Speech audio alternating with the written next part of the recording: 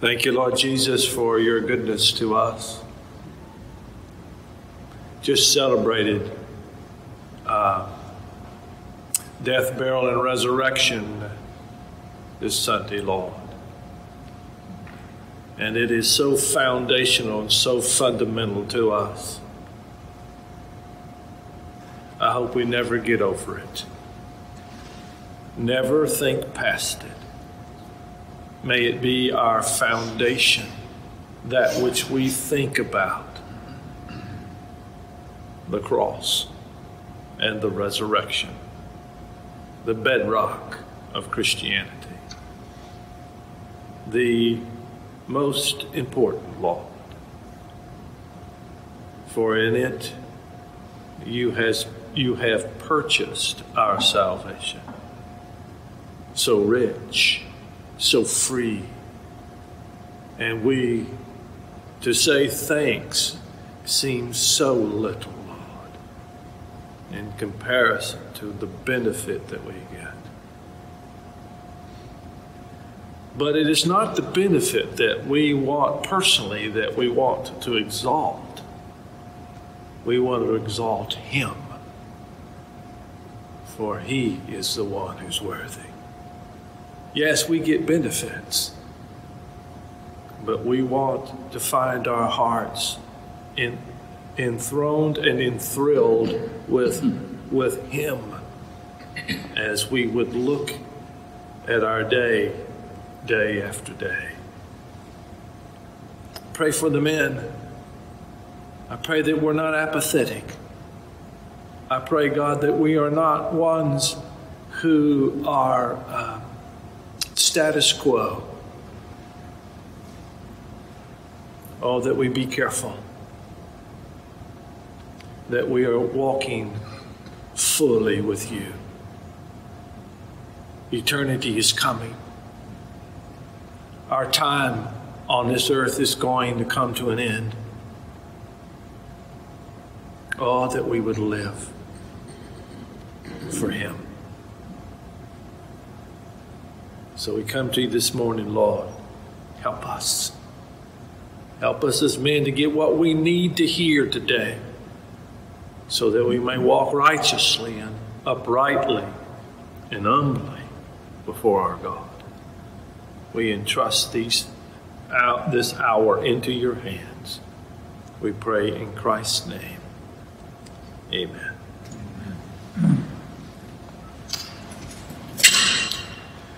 Well, we're in Romans chapter 13, and we're going to finish, Lord willing, 11 through 14, and get into chapter 14, 1 through 12. So I have the distinct privilege this morning, Lord willing, to finish up one lesson and get into the next. So if you'll take your Bibles and turn with me to Romans chapter 13, we'll read verses 11 through 14 and continue on in chapter 14 through verse 12. Romans 13:11. And this do, knowing that the time, that it's already the hour that for you to awaken from sleep. For now salvation is nearer to us than when we believed. The night is almost gone, and the day is at hand. Let us therefore lay aside the deeds of darkness and put on the armor of light. Let us behave properly as in the day, not carousing and drunkenness, not sexual promiscuity and sensuality, not in strife and jealousy, but put on the Lord Jesus Christ and make no provision for the flesh in regard to its lusts. Now, except the one who is weak in faith, but not for the purpose of passing judgment on his opinions. One man has faith that he may eat all things, but he who is weak eats vegetables only. Let not him who eats regard with contempt him who does not eat, And let not him who does not eat judge him who eats, for God has accepted him. Who are you to judge the servant of another? To his own master he stands or falls, and stand he will, for the Lord is able to make him stand. One man regards one day above another, another regards every day alike. Let each man be fully convinced in his own mind.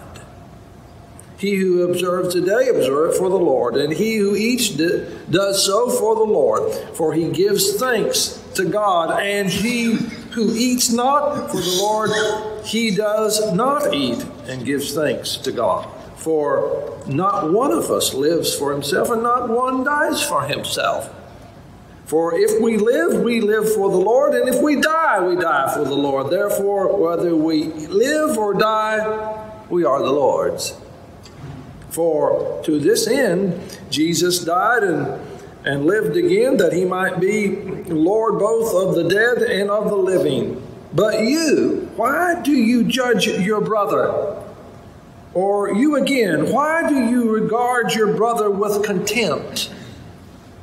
For we shall all stand before the judgment seat of God. For it is written, as I live, says the Lord, every knee shall bow to me, and every tongue shall give praise to God. So then, each one of us shall give an account of himself to God.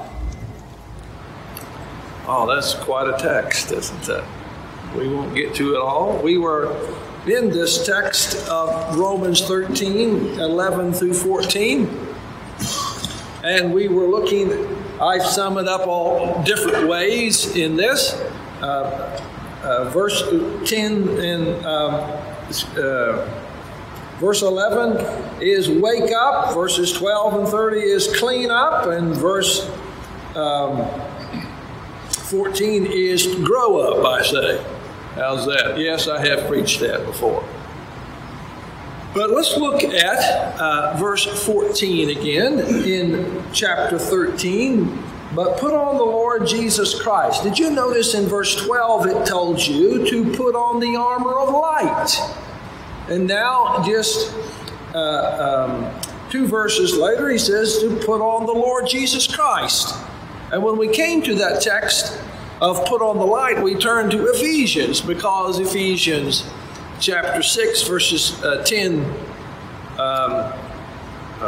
let's see, I don't know, it's really 5, but anyway, we were dealing with us being children of light. But here I want to look at the armor here of putting on Christ. If you're putting on Christ, what does that practically look like? That's interesting.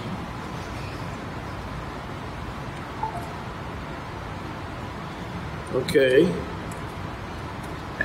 It's nothing like, all right.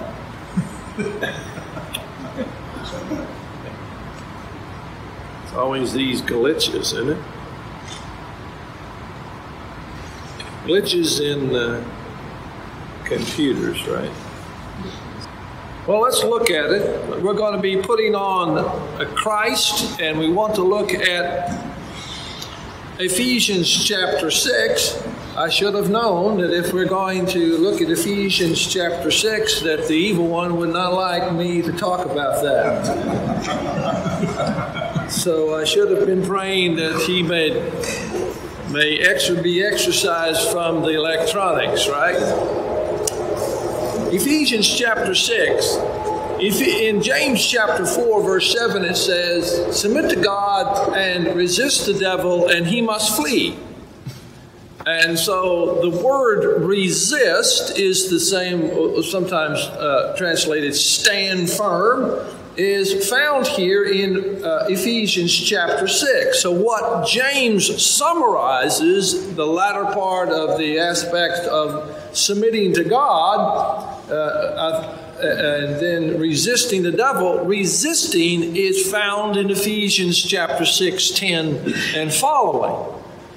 Now you can resist all you want, but if you're not submitted to God, then guess what? As the old country boy would say, you just left the gate open.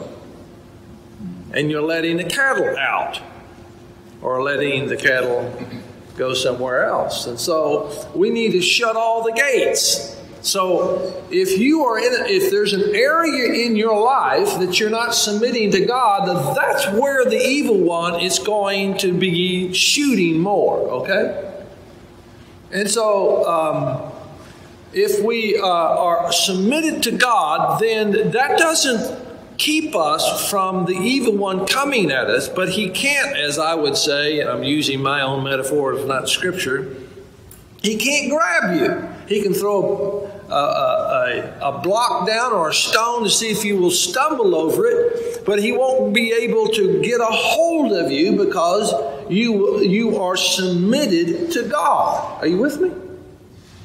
So I'm using those kind of metaphors because it helps me. You know, it doesn't say now because I am submitted to God that the evil one's going to do nothing to me. Oh yeah, he's still there. But he can't grab me. He has no hold on me. He doesn't have a place where he says, well, he's walking in the flesh. I'll grab that part.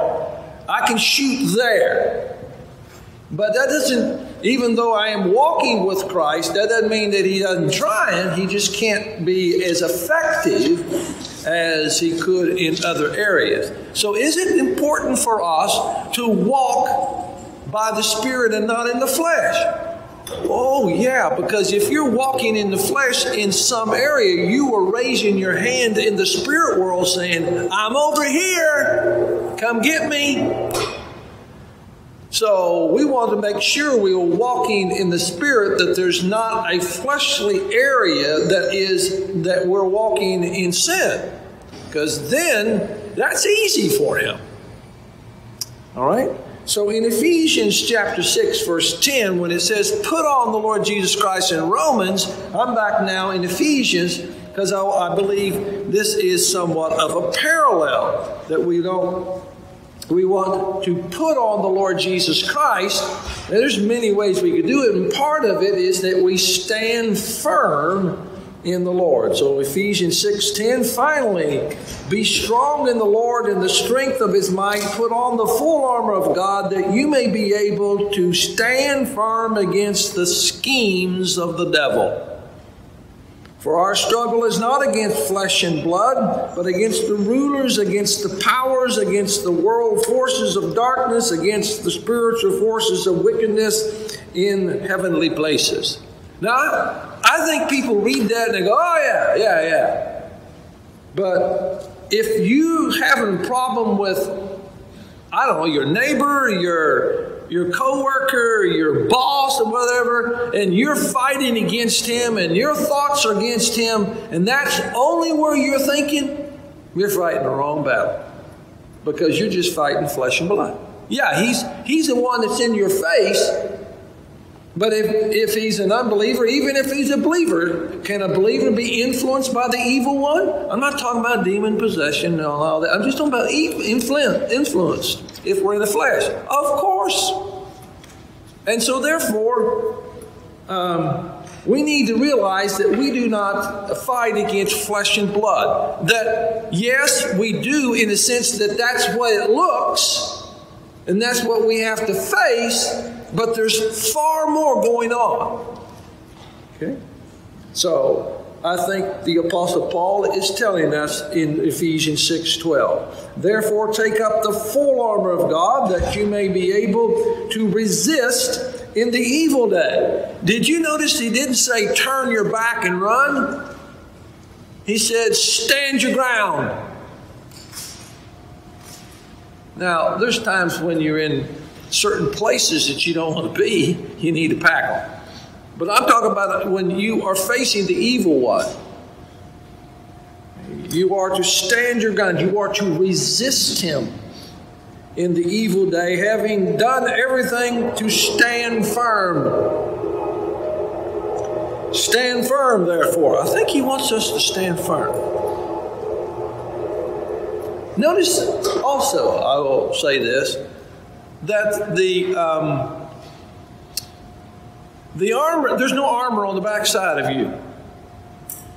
Do you notice that? It's all on the front. That's why he said stand firm. We don't have to turn our backs. If you're walking in the way, are you with me? The way that God, watch this, I'm in the Pilgrim's Progress now, walking in the narrow path that leads to the celestial. I'm walking in God's way. Then I don't turn and run. I stay in the way that he wants us to walk. I don't turn my back and pack them somewhere else. I'm in the way. I'm in where I'm supposed to be. Now, if I'm not in where I'm supposed to be, then I need to move. But if I'm walking in the way, if I am in that way, he tells me to stand firm. Now, these particular armor that we're about to talk about are not something that you wake up in the morning and you can repeat in a verse and think you have the armor on. That's good to have them memorized. It's good to be taught.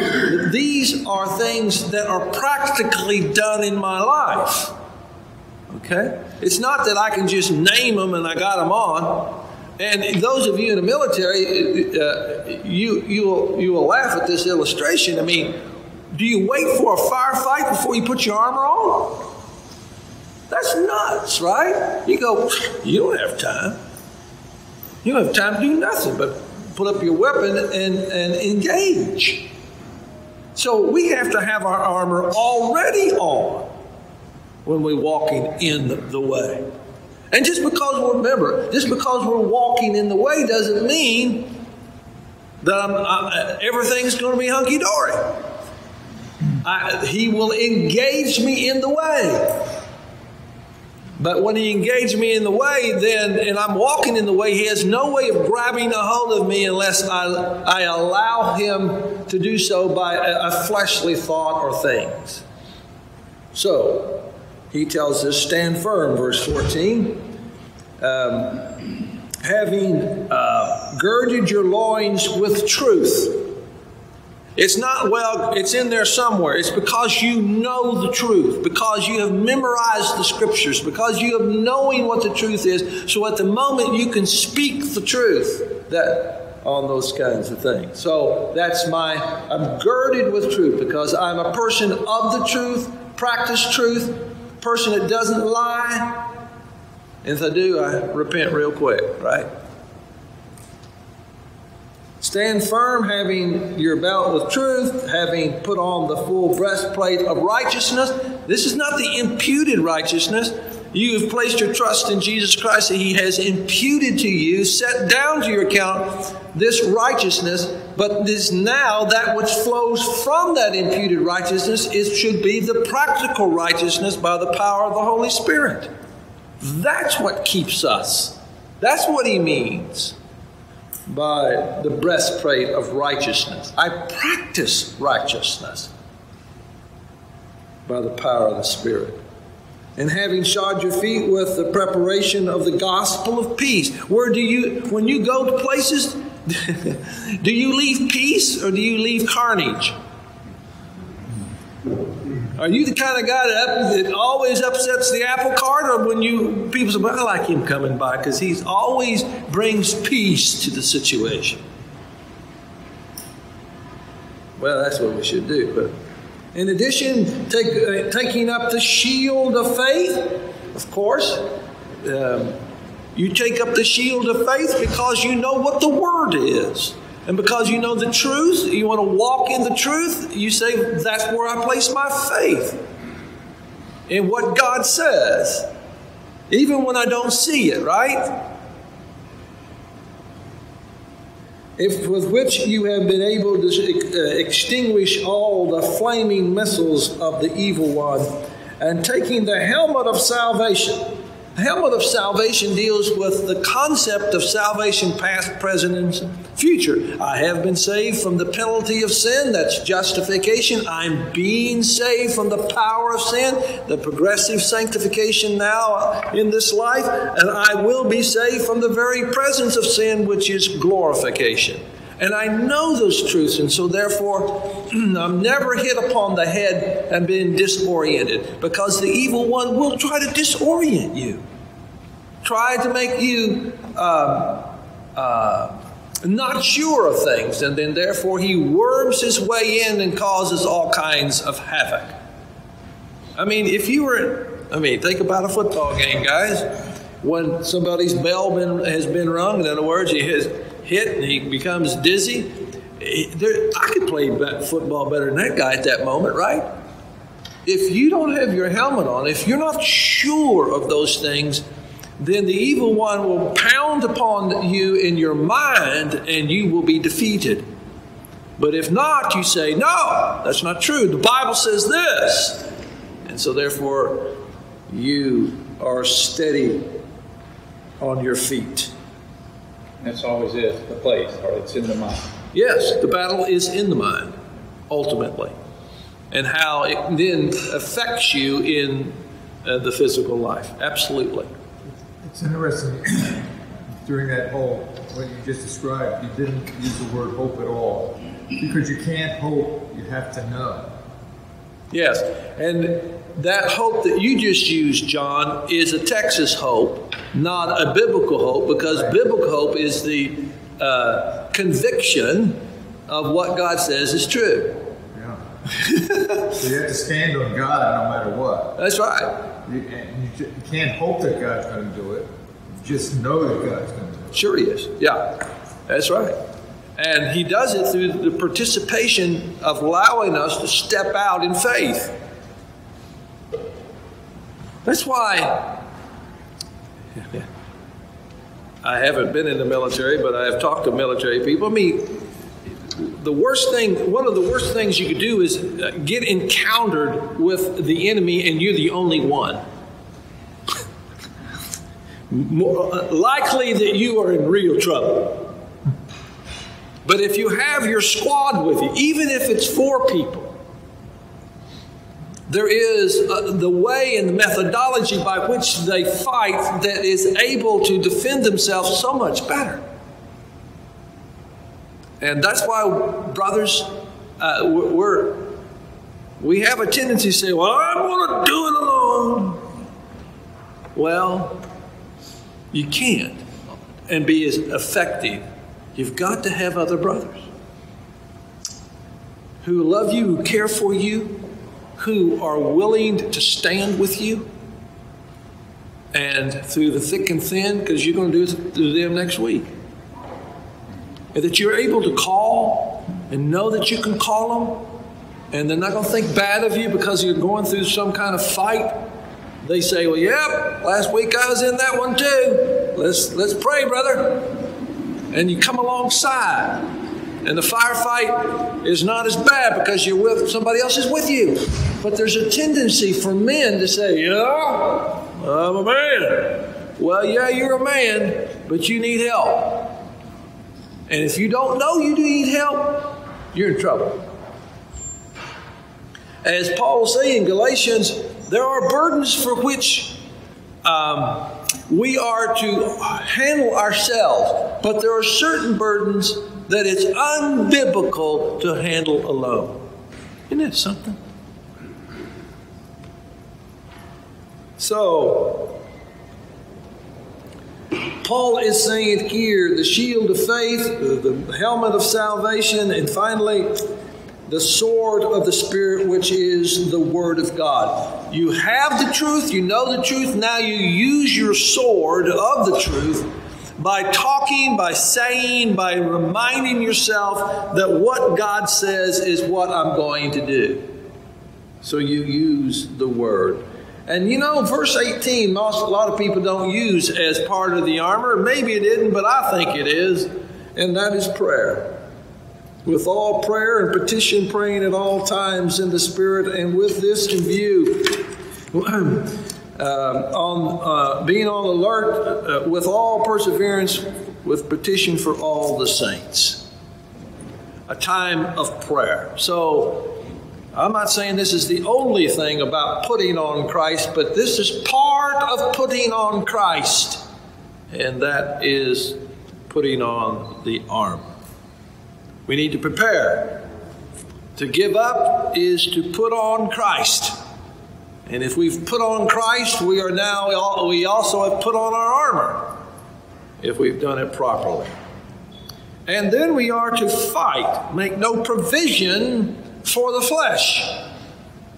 Now, Paul doesn't mean the physical flesh that I'm grabbing right now, but what Paul means, the hungers and propensities and thoughts and desires that flood my mind that are unbiblical. And I'm afraid that some men think, well, nobody else has it but me. Nobody ever has these battles but me. And so they don't ever talk about it. It's like an elephant in a room. Every one of us have fleshly thoughts, X-rated things that bombard our minds that we have to say, where did that come from? Well, don't worry about it. Throw it out. Okay? And so that we are doing it. Guarding our minds. So turn to 2 Corinthians.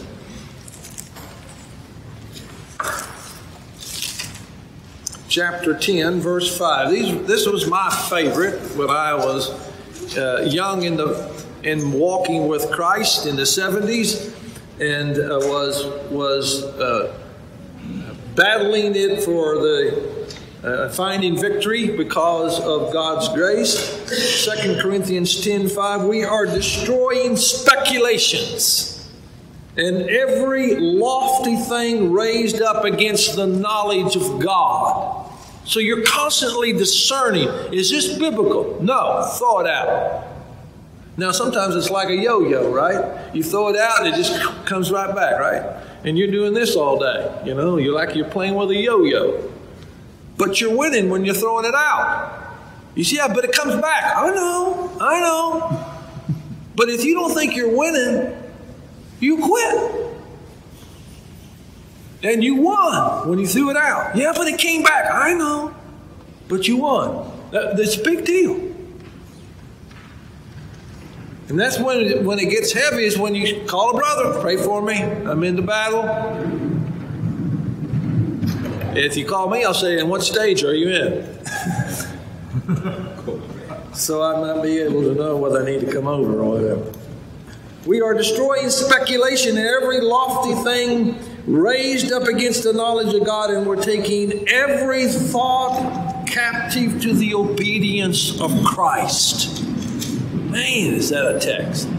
I can't tell you how much that helped me as a young person, and even to this day, of taking every thought. What does God say about this thought? That there's a tendency of men that I've found over the years, where did that thought come from? And they try to trace down where it came from. I said, hey, it doesn't make any difference where it came from. What are you doing with it? The most important part is that you're throwing it out, not where it came from. Now, we can work on that if you're doing something that is causing you to have your mind to think on those things. But sometimes, right, men? You're not thinking about anything negative, not anything unbiblical, and all of a sudden this thought plops in your mind. You're going to go, well, where did that come from? Well, don't spend all your time trying to figure out where it came from. Just throw it out, all right? Now, sometimes you know where it came from because it's stimulated by what you saw or what you heard or what you were thinking. And why would we, men, intentionally put in our minds something that we're going to have to battle with?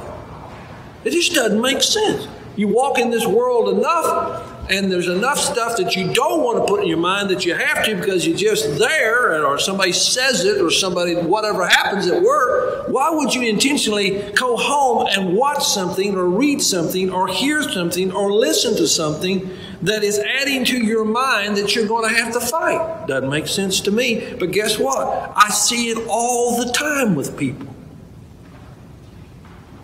Now, I'm sensitive to this because I had to cut off everything when I was a young person.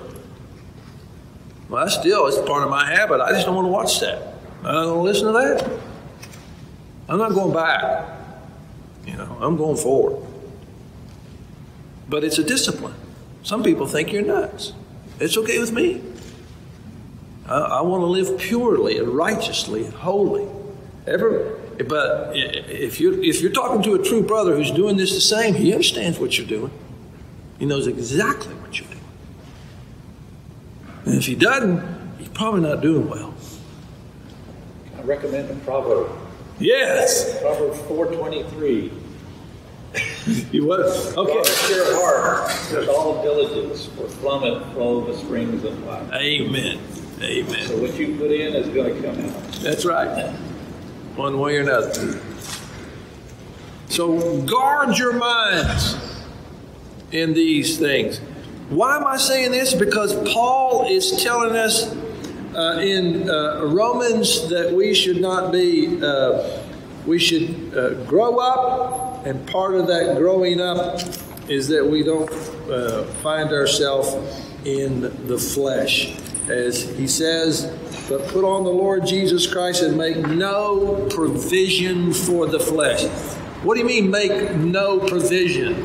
Don't have an exception. What is your exception?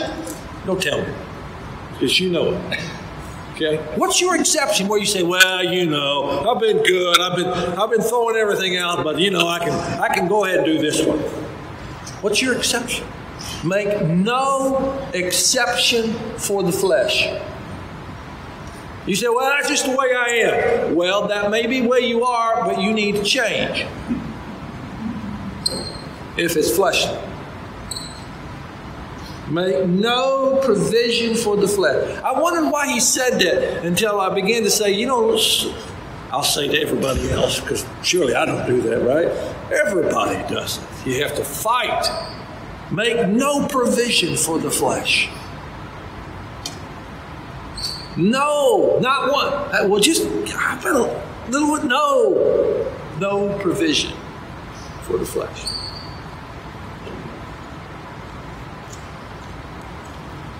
What a text, huh? Philippians chapter 4 is another passage that over the years has been okay, because some people begin to think, well, then I got to think of the Bible all the time. I said, well, that's not bad. That would be pretty good. But no, sometimes you, in situations that maybe you went to a concert or something. Of course, I try to bring thoughts of God into everything. But notice what Paul says in Philippians chapter 4, beginning verse 6. Be anxious for nothing, but in everything, by prayer and supplication with thanksgiving, let your requests be known to God. Then notice, and the peace of God, which surpasses all comprehension, so guard your hearts and your minds in Christ Jesus. So part of our guarding our minds is being in thanksgiving and supplication and in prayer to God. And then notice verse 8. Finally, brethren, whatever is true, whatever is honorable, whatever is right, whatever is pure, whatever is lovely, whatever is good repute, if there is any excellence, if anything is worthy of praise, dwell on these things. How about that?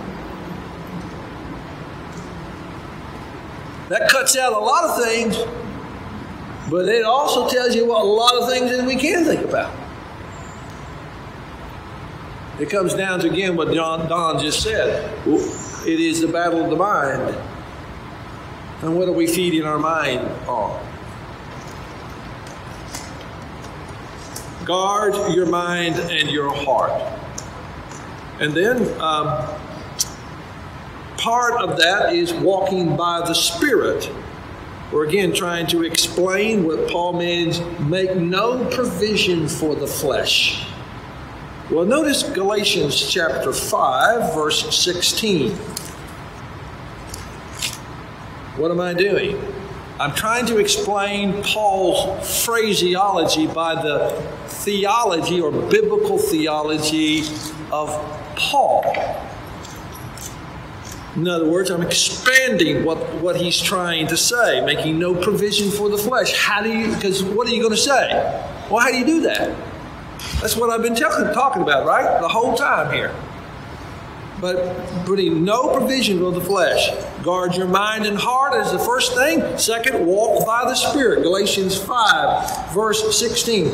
But I say, walk by the Spirit, and you will not carry out the desires of the flesh. That's a very interesting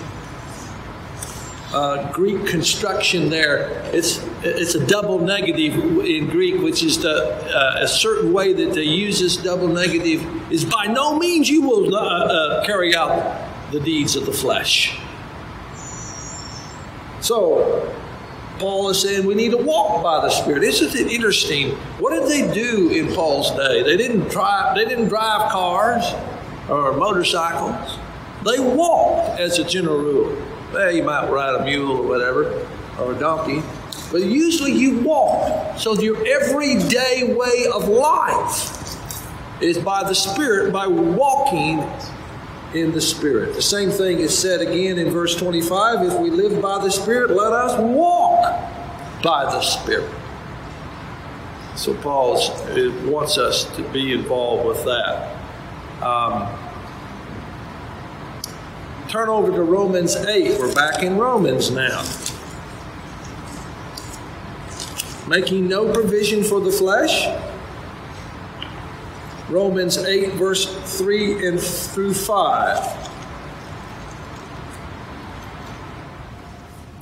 What the law could not do, weak as it was through the flesh, God did by sending His own Son in the likeness of sinful flesh, and offering for sin, He condemned sin in the flesh. Why? In order that the requirement of the law may be fulfilled in us who do not walk according to the flesh, but according to the Spirit. For those who are according to the flesh set their minds on the things of the flesh, but those who are according to the Spirit, the things of the Spirit. For the mind set on the flesh is death, but the mind set on the Spirit is life and peace. Praise God. So, make no provision for the flesh. Guard your minds and your hearts. Walk by the Spirit. And finally, not really finally, but I had to stop somewhere, right? Be alert and discerning. Turn over to 1 Peter chapter 5, verse 8.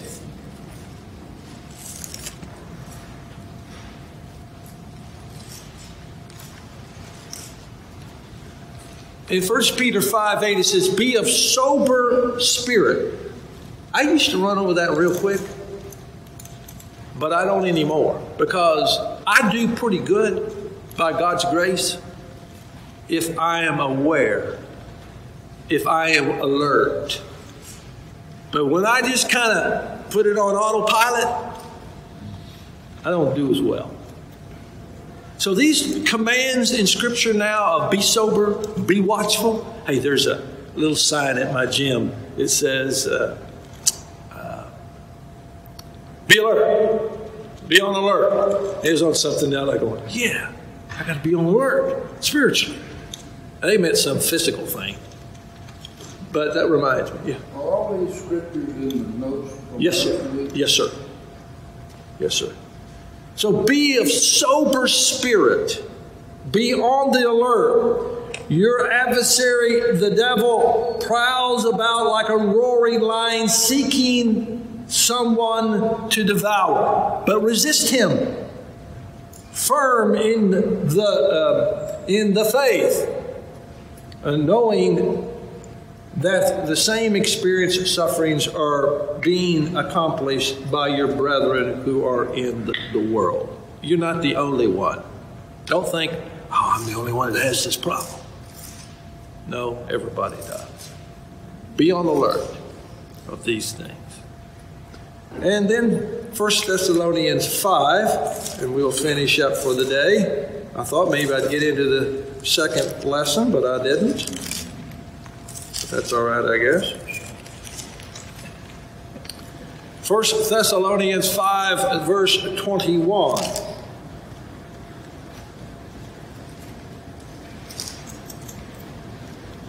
But examine everything carefully.